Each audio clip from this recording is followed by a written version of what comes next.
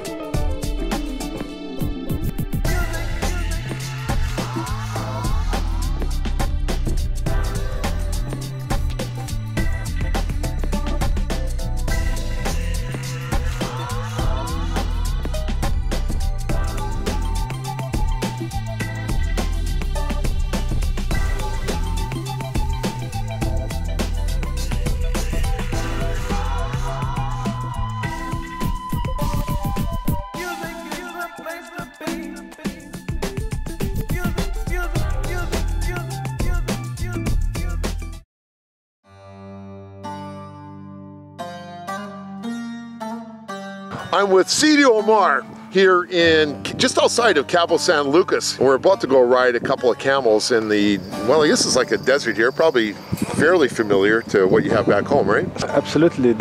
Actually, it's a desert. The only difference that here we have the ocean. We got an ocean here. Yeah, so I guess the first and obvious question, how did you get here? I'm from north of Niger. Niger is in West Africa. I come here to help with Cabo Adventure camel operation. Here we are. When I come here, I got attached to the camel and the company. And camels are the most noble creature in the world, and they are very happy to make people happy here. Right. But if you ride a camel for 20 minutes along the beach, you get good energy, you get happiness. So therapeutic in a way. Now, listen, this is a big question I think everybody has at one point. What's up with the 1 hump, 2 hump? What's that all about? There is only 1 hump and 2 hump. The 1 hump are called dromedary. Yeah. They are meant to live in hot climate, like Saharan Desert, Middle East. Yeah. And the 2nd hump are called Bactrian. Yeah. They are made for cold climate, like Mongolia, Afghanistan, China, you know. Oh, okay. So 1 hump, hot. 2 hump, cold. What do I need to know before I get on a camel? Just, you know, to be cautious, to be safe, that keep in mind that you're riding a camel, and always hold your camel seat tight. During the ride, follow the camel movement. It's like you're dancing to music. Now, how far can you go on a camel in a day? Professional rider, you can ride 60 kilometers. So, yeah, okay, so 40 miles, let's say. So when you finish your camel ride, what do you do then? Because we're sitting next to something. What we do after a long camel ride, we have green tea with honey and sweet. Yeah, I always think of the sweet. So if you guys don't mind, we're going to share green tea with you. I think that's a great idea. Nice and sweet. Salud. Yeah. Boy, after a hard day on a camel bumping around all day, this has got to feel really good, huh? It relaxes you. For CNN in Cabo San Lucas with my friend Sadiq Omar on the camels, this is Percy von Lipinski. Which way to Tijuana?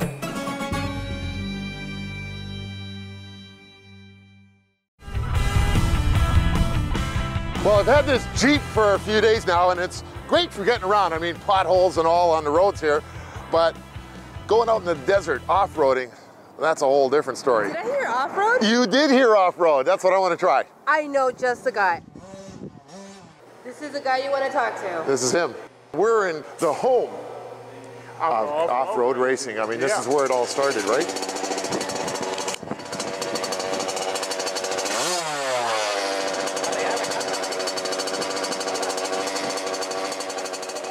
Tell me something. You're driving down the highway. Do you have sort of dreams of going off of that road? You bet. Just the heck with it. I'm just going to go through the sand. Be careful when you're in Baja, or else learn how to drive on there with Norm here in Cabo San Lucas. Actually, we're building a car right now. Yeah, get ready for the race. Let's check this out. Hey, how are you doing? What's that? Oh, that's the off-road shake. Yeah. Can we do that again? That was cool. Sure. All right. Yeah. This is an off-road vehicle? It's upside down right now because he has to get the right angle to weld entirely. Now, are you an off-roader yourself, or do you just build them, or do you do both? Oh, we do both. You know what this reminds me of? You know, West Coast Chopper with Jesse James and Sandra Bullock. Have they ever actually been in your shop? Not they anymore. We don't care about Jesse. What about Sandra? Has she ever been here? No, not yet, but she can come anytime for a free lesson. Sandra, come down and see Victor in Cabo San Lucas. I'll be waiting here. You'll be waiting? Well, before Sandra gets to ride in this thing, do you think there's any chance I can go? Oh yeah. You can go into an off-road type one. It's really nearby, you know. That's the cool thing about Cabo. It's around the corner. My life is in your hands. Let's go, buddy. Okay, literally. I guess the key to a safe off-road ride is get really strapped in good. Yeah, like you have to pull them as hard as you can. Oh, you got to pull it down? Yeah. Oh, okay. Oh, ah! All four of them. Whoa. Oh, yeah, there's some horsepower in there.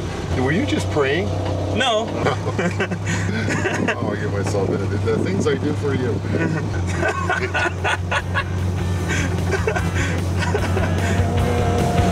Oh, yeah, here we go.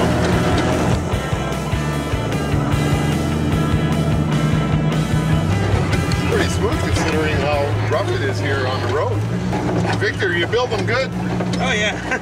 Okay, our first big hill. Let's gun it. Whoa!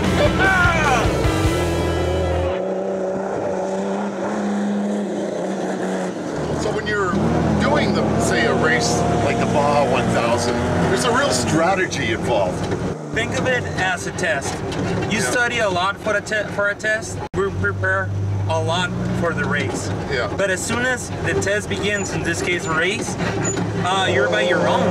You have to do the best you can with whatever you got.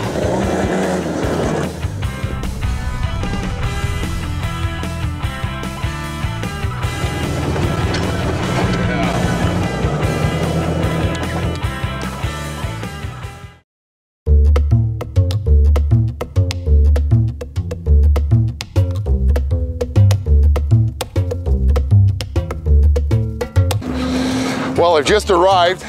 This is Ernesto. How are you? Welcome to Cabo San Lucas. Thank you, man. What's happening? I'm going to take you to Grand Sol Mar Hotel in James Bond style. Well, yeah, I'm dressed like James Bond. Have you ever taken anybody dressed in a suit like this before? No. No? Okay, well, it's going to be a first time today. You got an ultralight here. Tell me a little bit about this ultralight you've got. Yes, this is a... It's a tandem. Yes, so usually it's not like the ones where you sit side by side, one sits on top of the other. Main thing I got to know is it's got a good engine, right? Yes. How many horsepower? 66. We're going to need every one of those 66 horsepower. Yes. So make sure that throttle is working good. You know what? We're wasting time. Let's get in this thing and go, okay? Okay. All right, we're on. Flying by ultralight is an exhilarating, fun way to travel around Cabo, providing an incredible view of the Baja's south coast. With the wind in your hair and houses showing up as minuscule ants in the face of a vast and brilliant Mexican cape, this is truly something to be experienced, and it's easily one of the best activities Cabo San Lucas has to offer.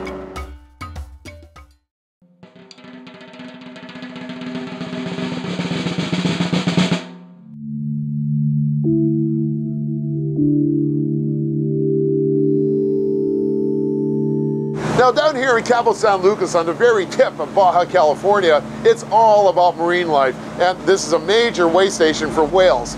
Every winter, countless whales travel thousands of miles south from their feeding grounds of the Arctic Ocean to bathe in the warm, shallow waters of the Baja Mexico Peninsula. As expected, this creates a spectacle of brilliant, majestic whales for all to see. Now, one of the things about whales that's almost caused their extinction is they're very predictable. They do the same things year after year. Now it helps a lot because that same trait of repeating patterns year after year has helped biologists continue to track whales, and in fact their numbers have started to increase. Gray whales, blue whales, humpback whales, and orcas are among the many of the large seafaring mammals that can be seen here each year. In Cabo San Lucas, the whales act in a dazzling theater of nature for those willing to take a boat ride out several miles from the coast. Almost every day, whales are plentiful in the clear blue water. Whale watching in Cabo is an experience unlike anything else in the world, as the warm coastal waters welcome you to witness the lives of some of the Earth's largest and most beautiful creatures up close and personal in an amazing display of nature. Without a doubt, the whales of Cabo are not to be missed.